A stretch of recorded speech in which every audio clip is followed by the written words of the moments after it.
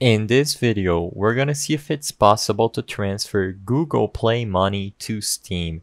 Is it possible? Is it not? Let's find out. So, if you have credit already in your Google Play account, is it possible to transfer it directly to Steam?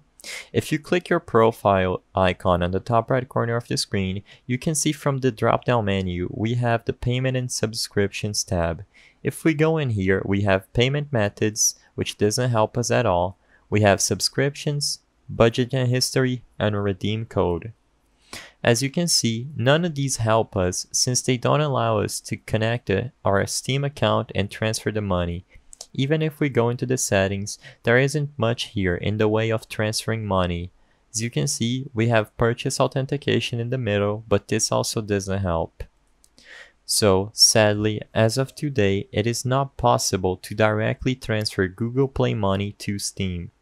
However, if you have a Google Play gift card at hand and you haven't redeemed the money, you could try selling that card and buying a Steam one, or exchanging a Google Play card directly for a Steam one with your friends or someone you know from a marketplace.